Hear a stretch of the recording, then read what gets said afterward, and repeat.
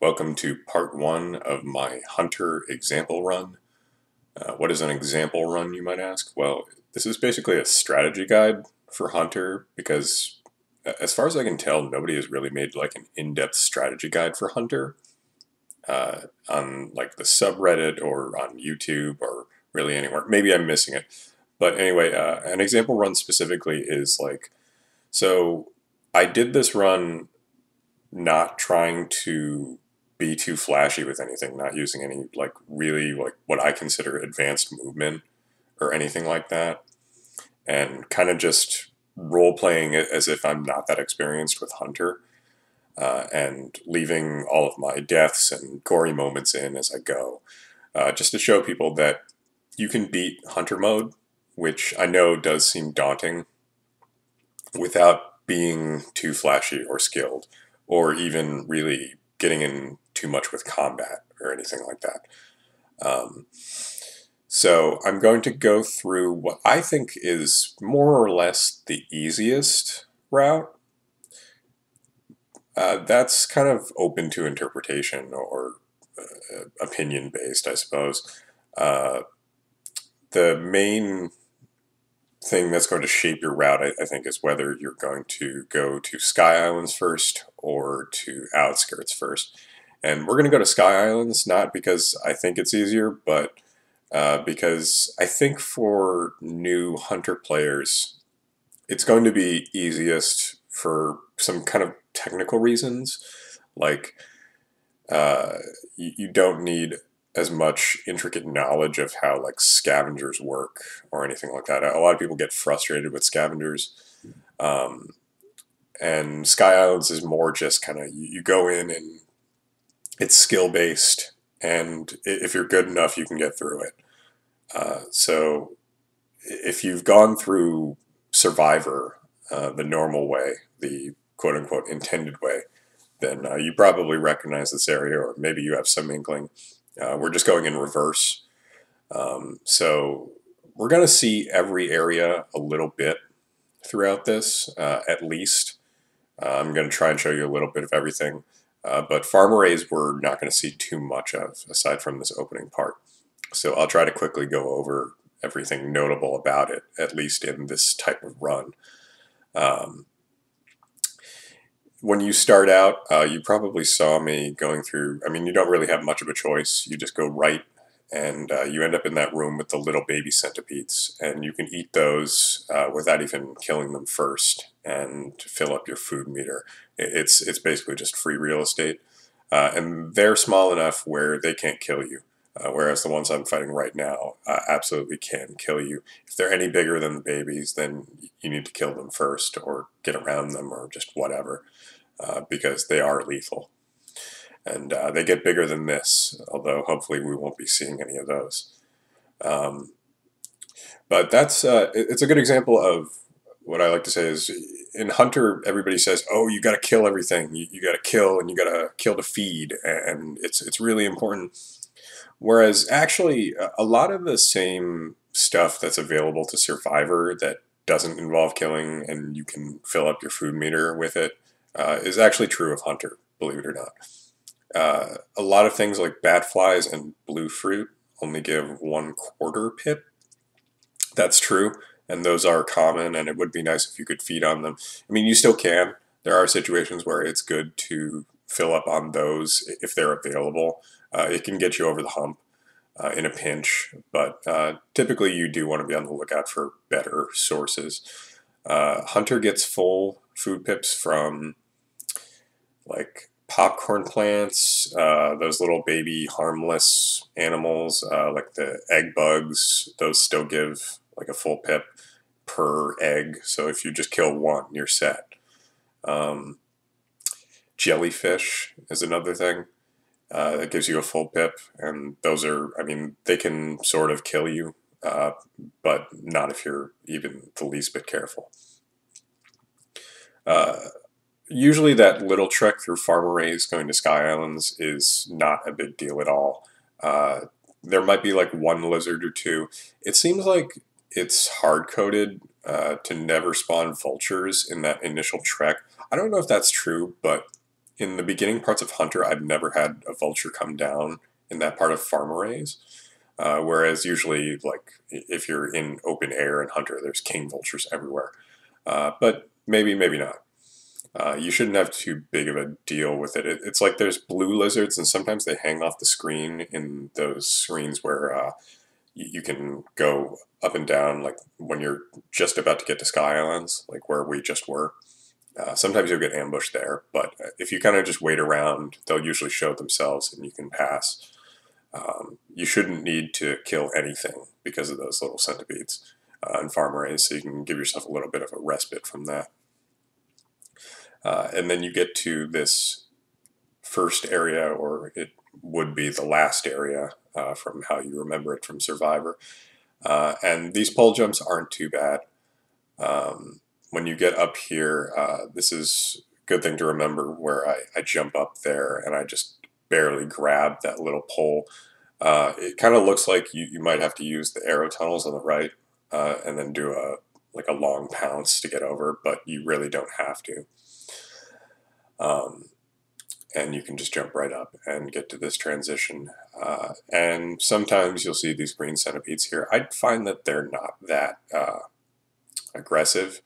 And then you have the little noodle flies over there, which we should definitely talk about at some point. But let's just take a look at this big long alleyway here in Sky Islands, which this is like, I feel like when they were designing Hunter and Hunter spawns and everything, they intended for this area to be kind of like a good snapshot of what Hunter's all about. Because you often get like maximum spawns in here, and there's so much interplay. There, you can see scavengers fighting with lizards here. There's drop wigs. Sometimes there's centipedes. You can actually see a drop wig up there with a little blue fruit hanging down. So there's like so much interplay, which is both good and bad. I mean, sometimes they'll all go after you, and then other times that they'll kind of get in each other's way and go for each other instead. Right here, you see like everybody stepping on each other kind of saved me there because I didn't have something to knock the vulture out. You do have to be careful of scavengers in Hunter. Scavengers don't start docile in Hunter like they do in Survivor, where, I mean, I'm sure you've had a scavenger in Survivor that just attacked you for no reason, but that's more because of just how they have individual differences among their race, not because they're inherently aggressive toward the Survivor. But with Hunter, they do actually start with negative reputation toward you. But again, there is individual variance. So you might meet one that doesn't really care too much about you being there, but it's good to stay kind of low to the ground and try not acting too aggressive. But you should be able to get through here. If you have rested in that shelter right inside Sky Islands or right outside of it, whichever, then you might be able to feed in that hallway, especially if somebody has done the killing for you. But it's pretty easy to get like an advantageous attack off against one of those creatures and feed in that way. More about the noodle flies. Be careful when you choose to feed on those, because if you kill either one of the babies or the mother, they will just, the other mothers and fathers will just hunt you forever. And they can kill you if you've never tried to kill them before. But basically your goal really is to get to this shelter here without dying, preferably. And that's not to say that dying is that big of a deal in Hunter. I want to stress that because I'm going to end this run with like somewhere between 20 and 30 deaths. And like you can mess up in Hunter, and it's not that big of a deal overall, as long as you know exactly what requirements you're going to run into as far as like karma gates and things like that. You don't have to play perfectly, and I don't want people to be afraid of the cycle limit, uh, because it's really not as bad as people think. You don't use as many cycles as you think you do, getting around the whole map. And once you reach 5 pebbles, he's actually going to give us more cycles. So it's. I really think that there's plenty of time. I know it feels bad. It's like playing Majora's Mask, and you have that time limit hanging over your head. I know it seems like it sucks, uh, but it is good if you can get to that shelter and then have full karma, because then you can visit this Echo, and he will upgrade your karma by 2. The first Echo or 5 pebbles that you visit will upgrade your karma by 2, and then each successive one increases it by 1. But this gives you a lot of leeway to mess up in Sky Islands. Well, not a lot. If you're brand new, you may have to restart if you really have a lot of trouble with Sky Islands, which is okay. There are some messed up jumps to do in certain parts of this. Not so much going this way, actually. I find that the jumps are actually more treacherous going from Sky Islands to Farm-a-Rays. But they can still be kind of tricky for newcomers. And just take note there, when I was jumping up, maybe I'm just weird, but I had trouble figuring out that you could get up and over that part there.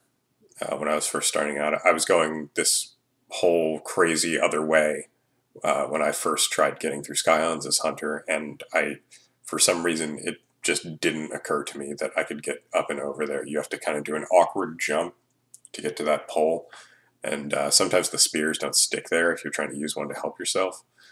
But anyway, here's cyan lizards, which don't typically appear. I think you can probably lineage them as Survivor, but they're mostly a hunter creature. And, a lot of people get scared of red lizards.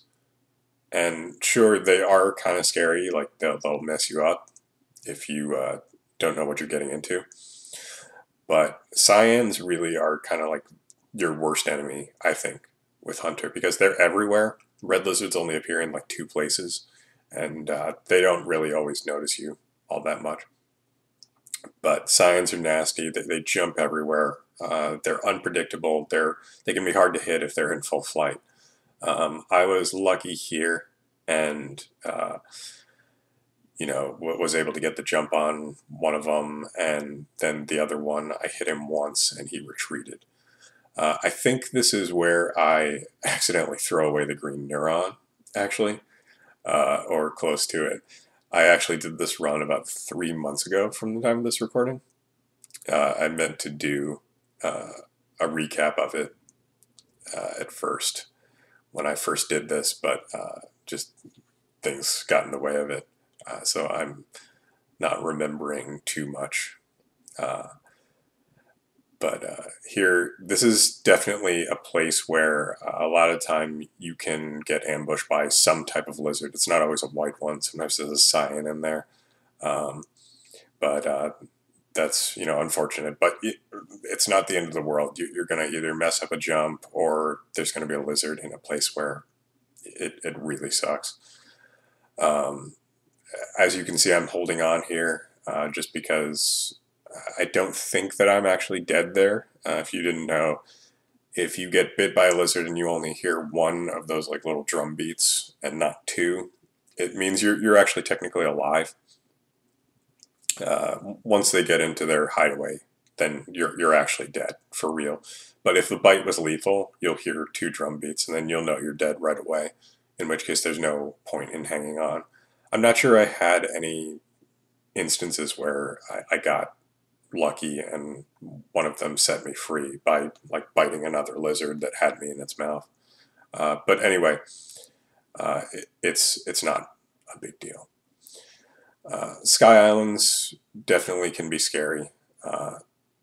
If you watch speedruns of this game, a lot of time this is where, or like close to where, sometimes what they'll do is they'll go into Farm-a-Rays and they'll grab like a vulture grub, and they'll just like lure a vulture out so that they can steal the mask.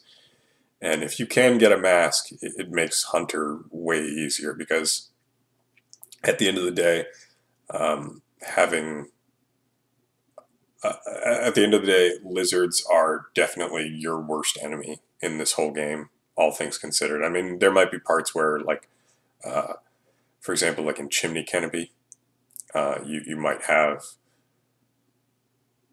like king vultures just making your life miserable. But like all in all, if I could eliminate one enemy out of the game just to make my life easier, it would definitely be lizards, especially with cyans running around everywhere. Cyans are actually scared of vulture masks, whereas red lizards and green lizards are not.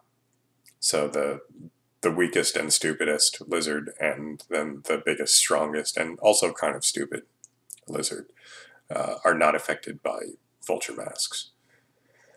It also like confers a little bit of scavenger respect to you. It might just be the king vulture masks. It's kind of dicey. Like you can't really rely on that. The nice thing about going for the route through that goes through outskirts in farm arrays is although you have to go through two scavenger tolls or maybe just one depending on if you take like a really roundabout route, uh, you the last toll that's right on the edge of outskirts, I find a lot of times when I go in there, there is oftentimes like a vulture doing battle with the scavengers there, and I can steal a mask that way. That's happened to me more than once. So I kind of like going that way. It's also nice because you can build up scavenger rep, and then they'll be nicer to you throughout your run, especially in places like Subterranean where they can really mess with stuff.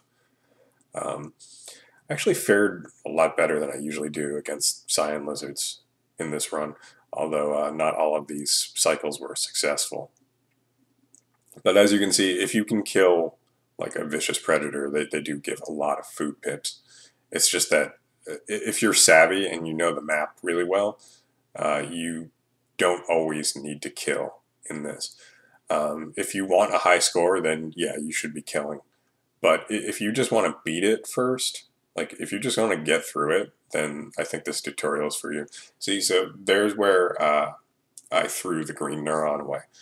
And I spent a while looking for it because I didn't realize what had happened at first. And after I had gotten away from this lizard, I'm like looking around for it. We should talk about Hunter's inventory during this time, since there's not going to be much of note to talk about anyway. So he starts with the green neuron, and he has the aquamarine pearl in his stomach. And Hunter can carry an extra spear on his back. You might know this already, but let's talk more about the neuron. So, the green neuron revives Looks to the Moon, which is the entire point of Hunter. The Hunter was designed by whatever his name is, No Significant Harassment, or whatever iterator that is, to deliver that neuron. Like, that's your purpose. A lot of people think, oh, well, it's just like the other modes, you just have to ascend. And yeah, the game ends when you ascend, and you get like an extra point bonus for it, but that's not really what Hunter is actually about. Hunter is meant to revive Looks to the Moon. So the green neuron, it has this special property where if you accidentally throw it away and like not off a cliff, it will kind of glow for a while. So it's really easy to see. Like if you have to throw it away to like do a battle or something like that, you can do that and it'll still be there and visible when you're done. It won't persist across cycles as far as I know. Like I've tried to leave it for another cycle and then it was just gone one time in one of my runs. But you can leave it during a cycle and come back for it. But if you throw it away, it's gone forever, and I eventually had to quit out of this cycle. But the aquamarine pearl is in Hunter's stomach, and it actually doesn't count for anything point wise. You don't really get any bonus for bringing it to Looks to the Moon and having her read it. It's just like a lore bonus. Like it's one of those its own reward type things. So if you don't care about that, or like you've already looked up the dialogue, or like you're just in like a really bad situation and you need to barter a pearl, then you can do that. It's just like anything else. Um, and it's actually quite helpful if you're going to the outskirts from farm arrays, because it's not always easy to find a pearl for the like one or two tolls you're going to encounter, probably two if you're going the easier route.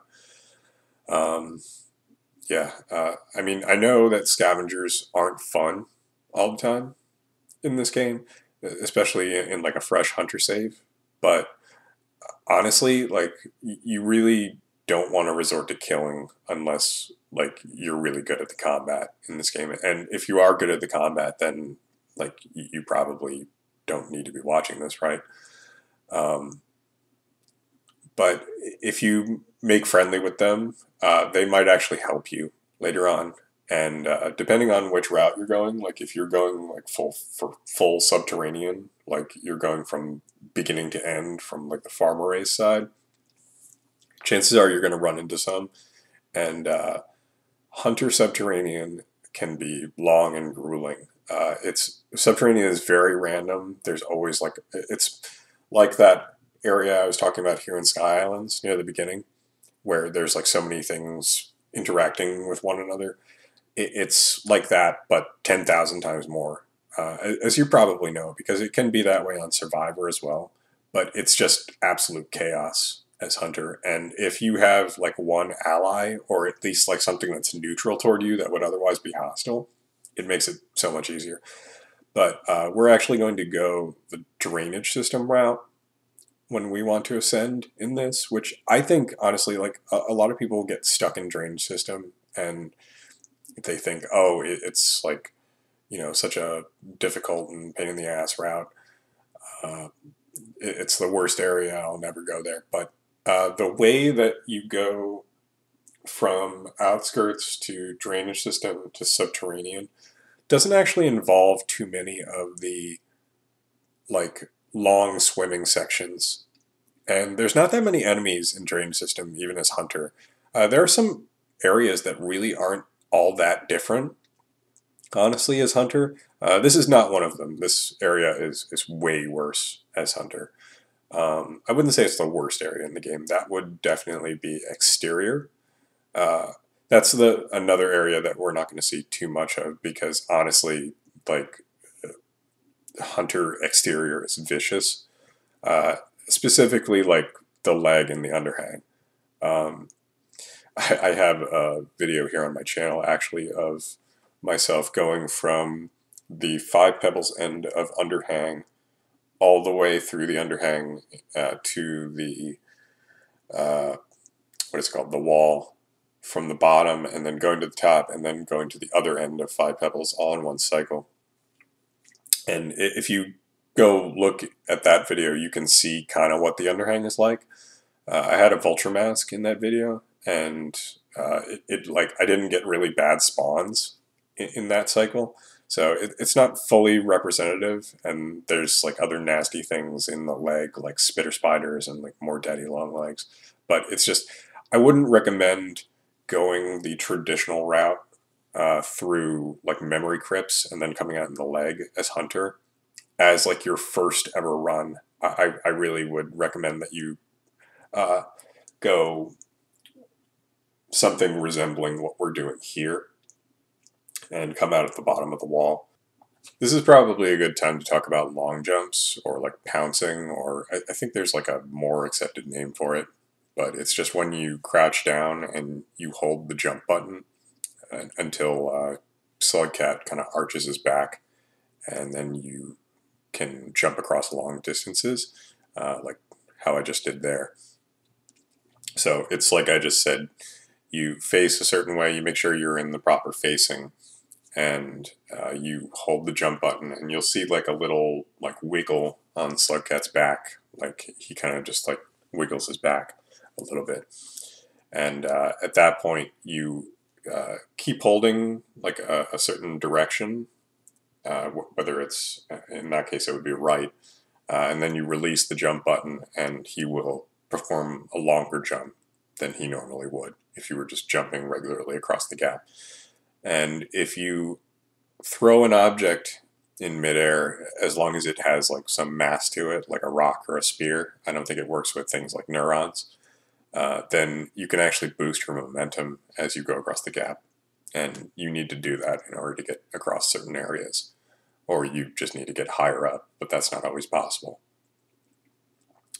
And in Sky Islands, it's more imperative than anywhere else.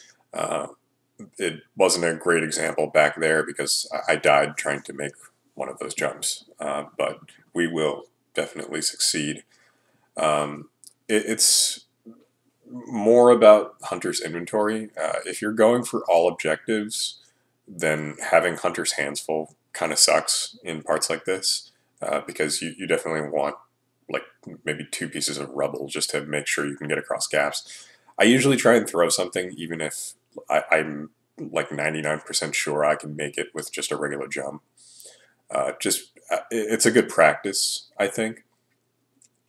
But more about Hunter's objectives. So, as I said, you have to bring the neuron that looks to the moon. That's one objective. Ascending is another objective.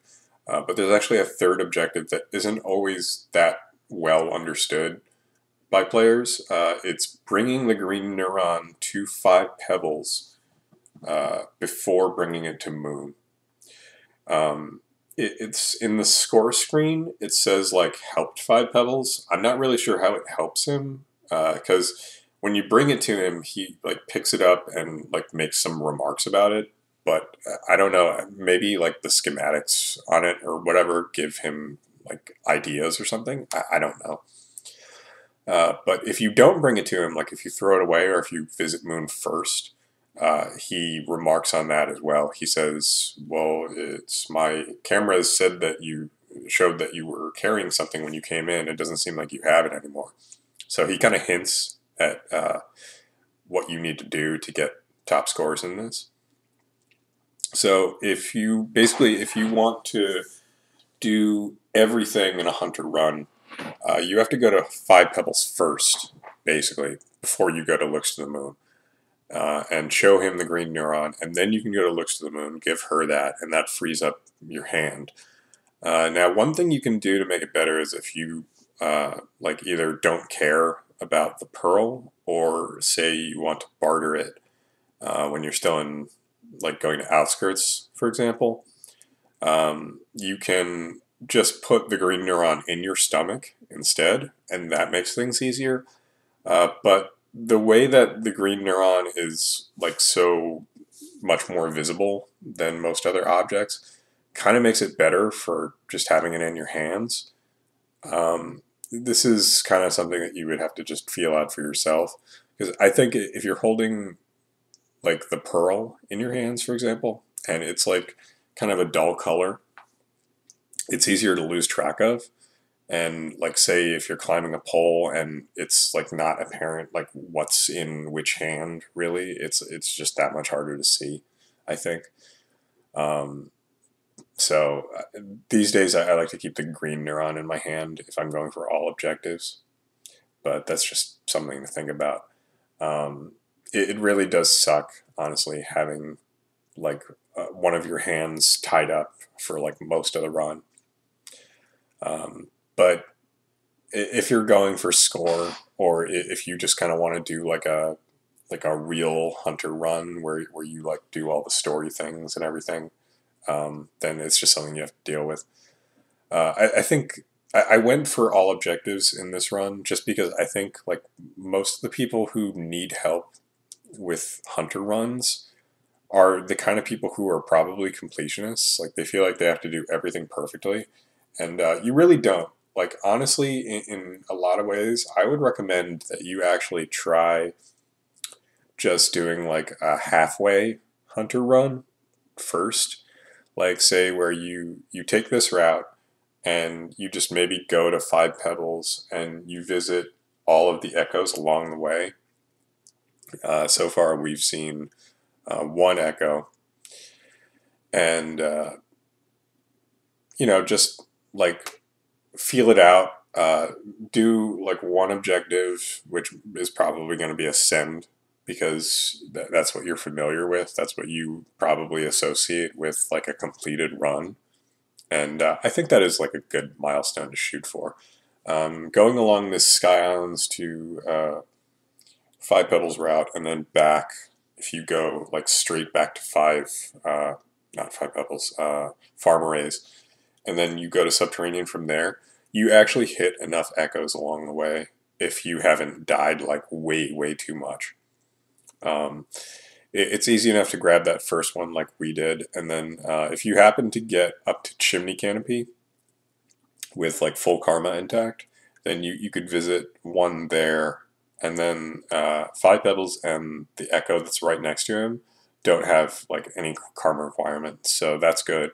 And then on the way back, when you hit Chimney Canopy again, you can hit that Echo if you missed it before, and you probably will have like max or close to max karma, like going back down the wall, since that's easier. Um, so you can actually like get done with a hunter run pretty quickly that way, because like I don't know if you've ever looked at like speedrun leaderboards or anything, but like Hunter is actually like the fastest route just because he starts in farm arrays. So you can like get through the game traversing much less of the world. I mean, this is like skips and glitches aside, uh, but like if you're just doing like a normal run where you do everything legitimately and you get your karma up to max, Hunter is actually the fastest. And that way, if you set like a small goal for yourself like that, uh, then you can work your way up to um, doing more, and then eventually, like if you want, you can just kill stuff indiscriminately for points. Don't worry too much about getting points until you have some hunter runs under your belt, I would say. It's fun, but if you try to tackle like red creatures immediately, you're probably going to have a bad time. Something else we should talk about that I made a mental note of earlier was the starvation tactics. So let's say you get to that one shelter that we went to just before we visited the Sky Islands Echo. Um, so that's like it's more or less like two shelters worth of traversing to get there. Like it's you can get there in one cycle, honestly, from the beginning of Hunter. But I think like a good goal to set is to like get there, and then like once you hit that shelter in Sky Islands, then you have max karma, and you can just backtrack a little bit for that echo, like we did. But something you can actually do is you can get there in one cycle, and then you can starve yourself and rest in that shelter again, and that increases your karma. So you can visit the echo. You can go back and visit the echo, and it's nice because, like, when an echo is present, it pacifies all the creatures like within like a few screens. Uh, Not always. Like sometimes I've had vultures still try to kill me even when that's happening. So just be aware of that. But then once you visited that echo while you're starving, you will, like go back in time or whatever it is, and you'll be back at your cycle when you weren't starving anymore. So it's kind of like free in a way. But I didn't do that here because it's the sort of thing where you can like kind of mess up if you don't really know what you're doing. And like depending on who you ask, it's like maybe arguably cheating, sort of. Um, Although I don't really think that it breaks any rules per se. It's not like using that glitch where you like uh, like skip guardians by like having something in your stomach and then quickly transitioning or whatever. It's not like that. Like I use starvation tactics sometimes, but I didn't here because it's just kind of like I would have had to explain it, which I guess I did anyway. So never mind. That's something you can do if you want, but it's not always useful. It's like not something that you always like will need to do. Like there's not that many echoes in the game, so it's not like you're constantly going to be at some juncture where like you're like, oh, I should starve here. It's just it's kind of niche in its application, I think. Something that I've said before, which is relevant right now, actually, is that so sometimes people think of this game as being like, oh, Monk is easy mode, Survivor is normal mode, and Hunter is hard mode, and that's like true for the most part. But there are some situations where it's a little more complicated than that. So, like right here, when I first entered this area that I'm in right now, there were like lizards over on the other side. So, like, I probably would have had to wait them out or like thrown stuff at them. But vultures came down at the same time and scared the lizard away. And that's something that can happen that can like benefit you in harder difficulties in this game. So it's better to look at the bright side of things when you're playing, like, say, if you've only played Monk and you want to try playing Survivor, or if you've only played Survivor and you want to try and play Hunter. Uh, you don't have to be pessimistic about it. Like, I know Hunter is difficult, definitely, but you can do it, and there are ways that you can take advantage of it. Um, a lot of times I find what happens in the easier difficulties is because of the low spawns, there'll only be like one creature. And so that creature has all of its attention focused on me. And there's just nothing you can really do about it. Like, you can either kill the creature, or you can wait it out, or you can try and get around, but that's not always an option. Whereas with Hunter, it's like sometimes you can take advantage of the chaos. So you should look out for those kinds of situations as you go. But once you get to this part of Sky Islands here, it's pretty much smooth sailing. You're almost into Chimney Canopy, unless you do something like that. And that can happen. It's sort of like when you're going into the leg for the first time from memory crypts, and your eyes are tired from looking at all the dark screens in memory crypts, and you see a shelter and you just kind of run across, and it's like, whoops, well, I got careless. And that can happen anywhere, really. It can happen here. Yeah, do take note that Squid Queda are one of the, like, quote, easier, unquote, food sources in this. As far as I remember, they are reputation based. So, like, they'll do their little thing where they, like, try and bump into you some more. Like, if you start killing their kind, like I am here. But it's not as bad as it is with, like, the noodle flies, or whatever they're called. I mean, they can't actively kill you. If you're careful and you just, wage complete war on them, then, that's good, I think. But this is another thing that I want to talk about is I'm actually a little bit like karma farming here. And you might be thinking, well, but Hunter has a time limit. You can't do that. You don't have time for that. But you actually do. I mean, you can't do it like excessively. I mean, you can't spend like 100 cycles in Hunter and succeed. But you can, like, if you made it quite a bit through it, and you just need like an extra bit of karma to get through a gate, like I do here. You can rest and just like make ostensibly no progress, and just get your karma back up if you want.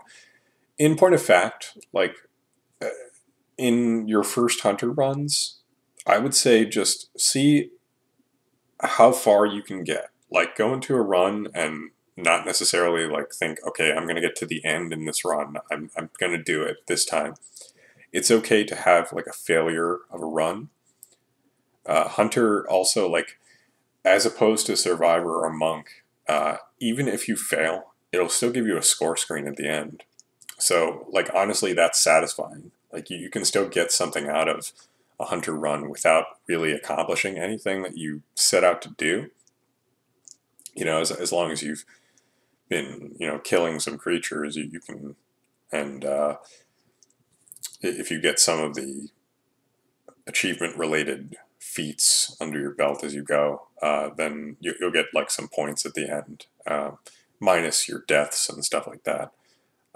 So it's just like, don't go into Hunter thinking you're going to do everything perfectly, because you're not. It's going to be, it's another tier of difficulty, and you're going to have to get used to it, and you're going to have to adjust, and you're going to have to maybe even let it beat you at first.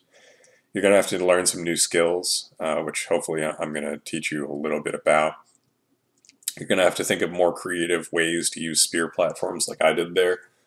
I mean, Hunter can hold 2 of them. I would say use them liberally in that way.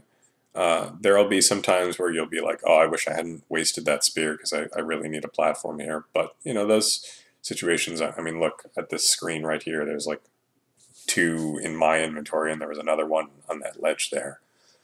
And you'll get a feel for what areas are going to spawn more. Like, you know, this long stretch here usually has like at least a couple. I can see one on the lower tier there. And I'm sure there's going to be more coming up ahead. When we come back, we will deal with Chimney Canopy in both directions, as well as the wall and 5 pebbles. Thanks for watching.